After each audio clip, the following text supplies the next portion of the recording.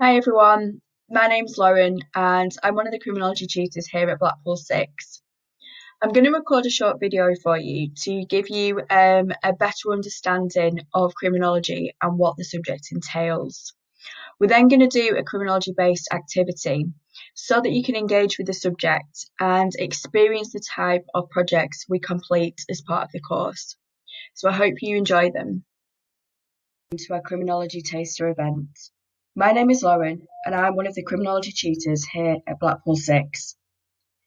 I hope to give you an introduction to the subject and an idea about the type of content, learning and assessment that we deliver.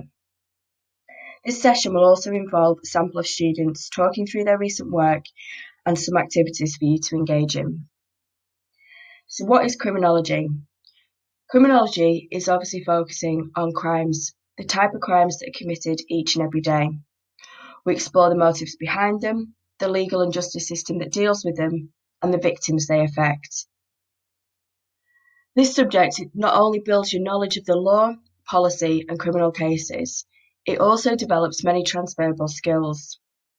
Through your study of criminology, you will learn to research, evaluate, scrutinise and debate, assess and justify arguments and opinions on a number of topical issues.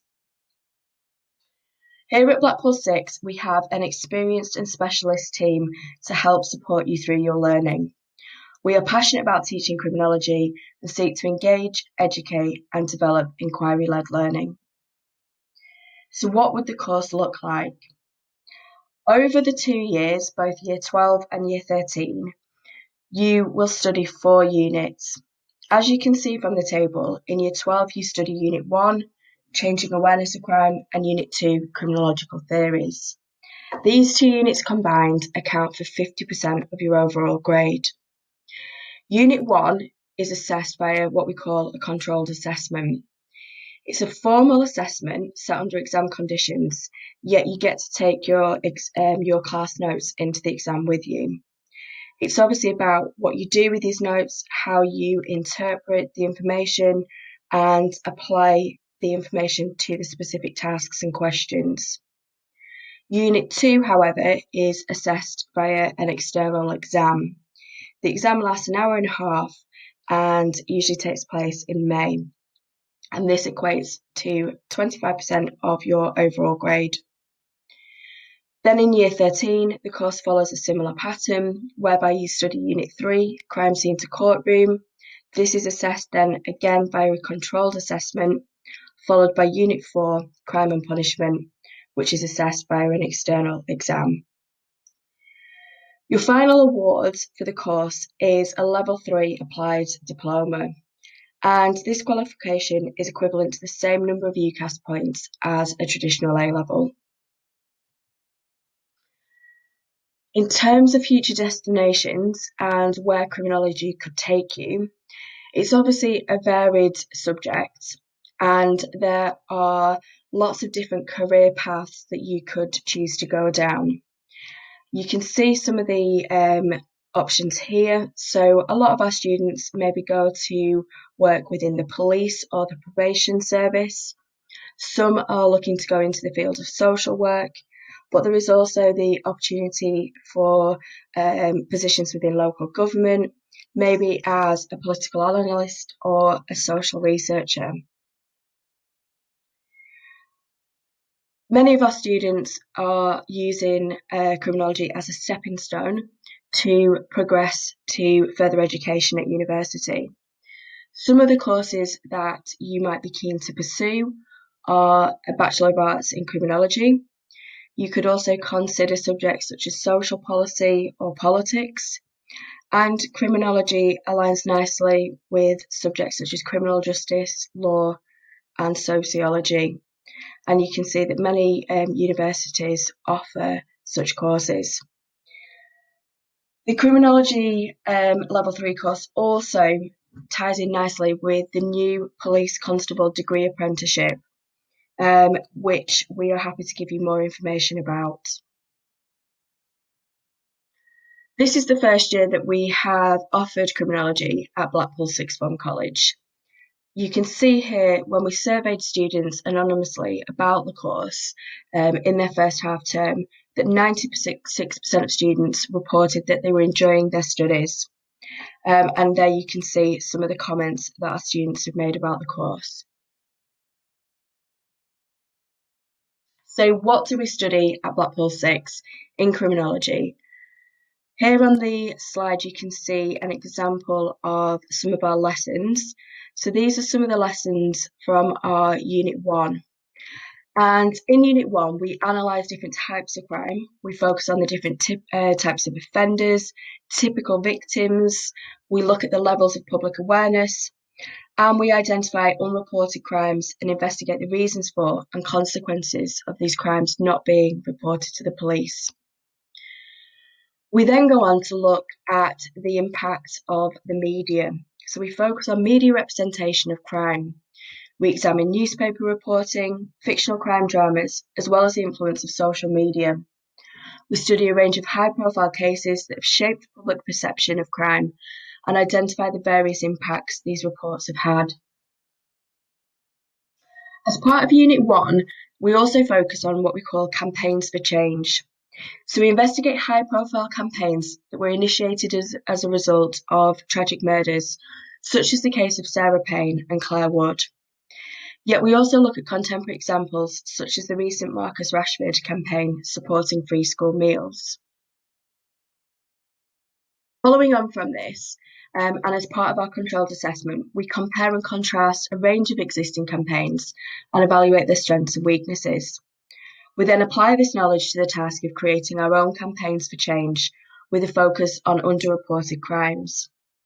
Students get to plan, create and justify their campaign, designing supporting materials such as leaflets, merchandise and websites. Following the controlled assessment, we then begin Unit 2 in January. And in this unit, we start to investigate reasons for criminality. So we consider the nature versus nurture debate and ask, are people born criminal, or is it in fact the influence of social factors? We focus on a combination of psychological and sociological theories and evaluate the arguments put forward by theorists such as Merton and Freud. We also analyse the role of genetics and biology in how our DNA affects levels of criminality. We evaluate the theories put forward by psychologists such as Sheldon and Lombroso and apply them to specific case studies. Then in Year 13, we come on to Unit 3. In this unit, we examine the various roles and personnel involved in criminal investigations. We assess the different techniques and evaluate how evidence is collected and processed. Students learn about the role of the CPS and understand the trial process in court. They will investigate the use of evidence in legal cases and consider the role of magistrates and juries. Unit 4 is our final unit. And in Unit 4, we apply understanding of the awareness of criminality and criminological theories. As a student, you will consider the structure of the criminal justice system and how laws are constructed and implemented. We focus on forms of social control and examine the use of various punishments.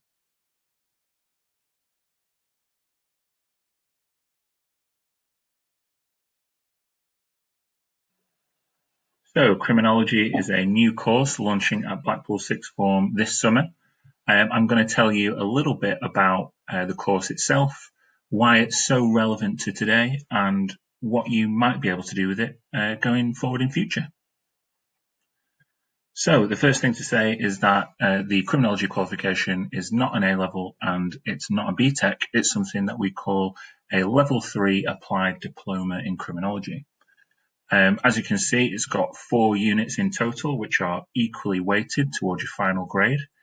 In the first year, you'll study Changing Awareness of Crime, which is assessed via a controlled assessment in December. And then in May of the first year, you will sit a Criminological Theories exam. Criminological Theories overlaps quite well with the content in sociology. In the second year, you'll do another controlled assessment unit, and that one's called Crime Scene to Courtroom, which is a more in-depth look at the criminal justice system. And then you will also do an exam on crime and punishment at the end of your second year. and that one overlaps a little bit more closely with law. You can check our website for more details if you want to look in depth at the unit content. The entry criteria follows the standard A-level entry criteria. So that's 5 grade 5s at GCSE you will need at least to get onto the course. And that must include a grade 4 in GCSE English language. Now, in terms of future destinations, the criminology qualification teaches you a broad range of skills. So there's, as I've already said, it links well with sociology and law, but it's not necessarily the most useful if you want to go and be a lawyer. This kind of qualification would be more suited to somebody who wants to go and pursue a career in the police force or an apprenticeship in the legal profession. There are some math skills and other social science skills that the qualification does build on, and so it would also be suitable if you want to go and study a degree in a social science or humanities subject at university. It's also worth saying at this point that the Level 3 Applied Diploma in Criminology is equivalent to 1 A-level in terms of UCAS points, so you won't be disadvantaged in any way if you want to go and study one of those courses by selecting Criminology. Now then, I'm going to take you through some sample lesson content from Unit 1. So that first unit you'd be sitting for your controlled assessment in the first term. I've collected a couple of images of protesters. I want you to think and consider them for me. Who are these people and what kinds of things are they campaigning for? No doubt you would have seen lots of footage in the media and online about these kinds of protests. How would you identify them and what kinds of changes do you think they are campaigning for? Write down as many ideas as you can.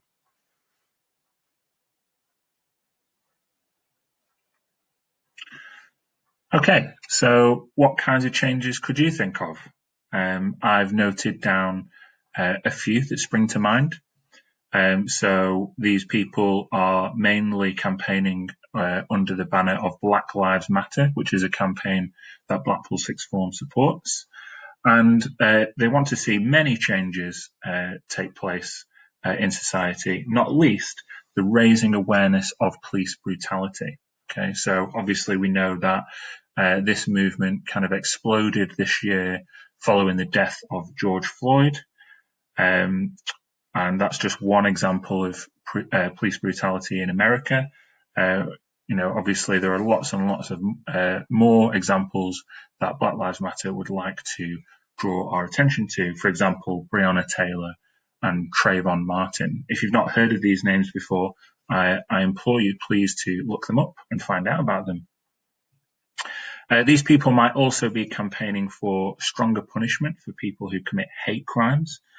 Now, hate crime is a specific type of crime that usually carries with it an extended prison sentence, but perhaps in some cases these hate crimes are not punished to the full extent of the law, and that's why these campaigners would like to see stronger punishment for people who commit those types of crimes. The Black Lives Matter movement are also potentially campaigning for compensation for people subjected to racism and discrimination. Discrimination is a crime, and it often does go unreported, and it's something that we'd like to see less of, obviously. Now, some of the other changes not relating directly to crime, but maybe as a consequence of this campaign, are, well, for one example, more teaching about Black history / slavery in schools. I'm not sure how aware you are of the slave triangle and the British Empire's involvement in the slave trade, but it's certainly something that Black Lives Matter would like us to learn more about as standard in our education system. And one of the more radical changes being put forward by some people involved with Black Lives Matter involve diverting police funding to other civic budgets. Now, I must say that that's not what everybody is arguing for, and it does sound more extreme. But really, these people are wanting to discuss the idea that when you perhaps ring 999, it may not always be appropriate for a police officer to come round, especially in America where the police officers are armed, but maybe it'd be more appropriate for certain types of crime if a trauma counsellor arrived or someone educated in social work. So I want you to think, do any of these changes resonate with you? Are there any changes that Black Lives Matter are supporting that I've missed?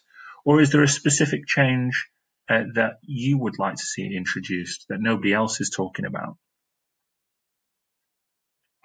What I'd like you to do is to select one of those changes, whether it's one on the previous slide, another one that you've observed, or one that you're particularly passionate about. And I'd like you to justify campaigning for that change.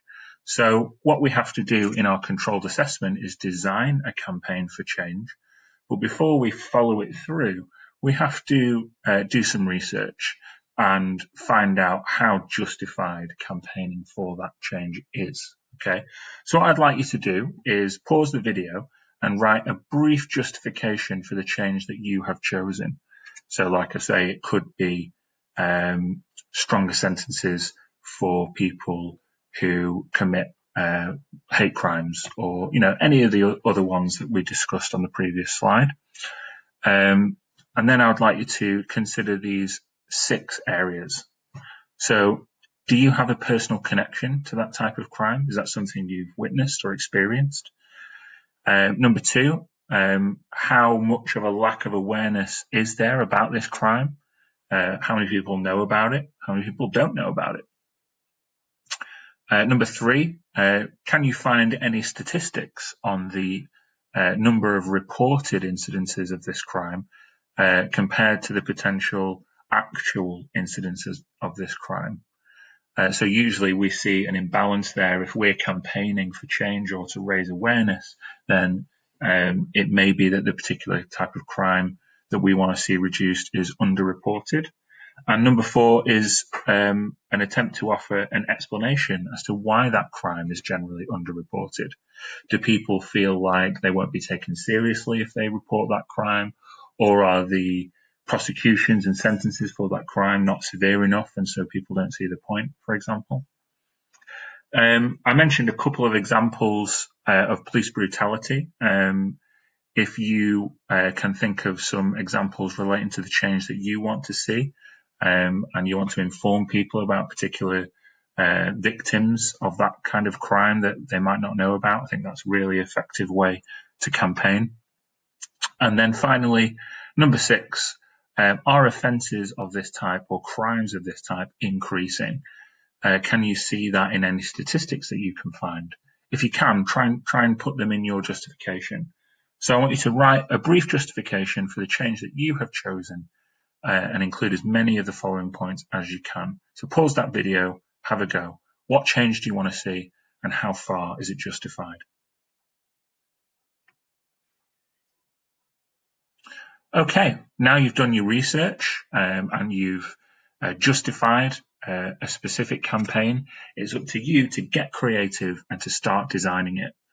So I want you to use your creative skills, any Photoshop skills, any art skills, any other design skills, and kind of put them to good use and create a memorable poster or logo in order to start your campaign.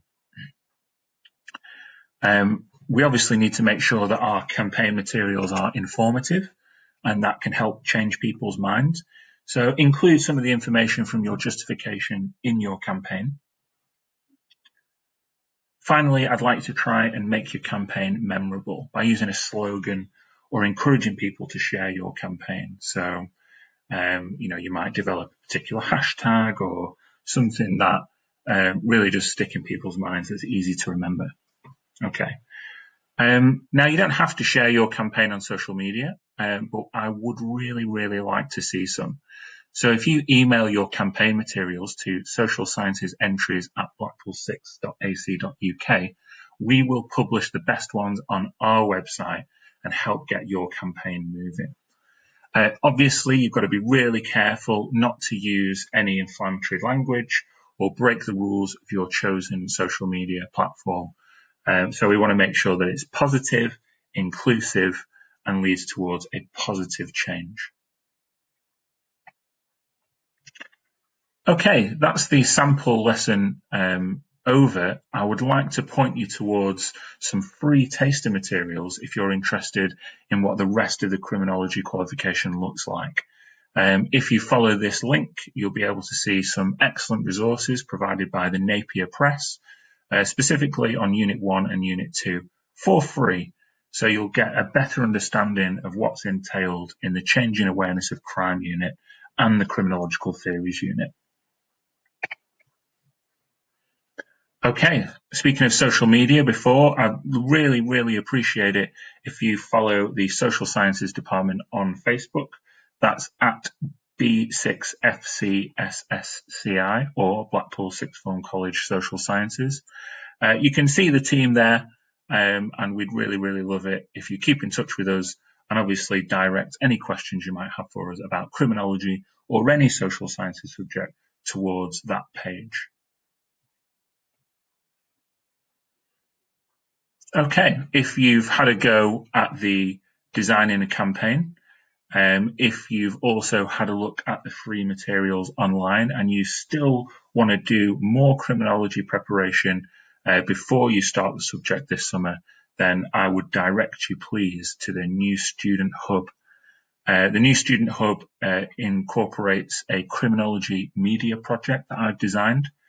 Everybody loves a true crime series at the minute, and it would be a waste if we didn't try and look at some of that media, some of that material out there through a criminology lens and see what we can learn about criminology already just by watching Netflix or listening to the radio or getting on YouTube. Okay, so follow that criminology media project, and there's a worksheet attached for you to do your own review of a particular piece of criminology media. I'd be look forward to discussing those with you this summer.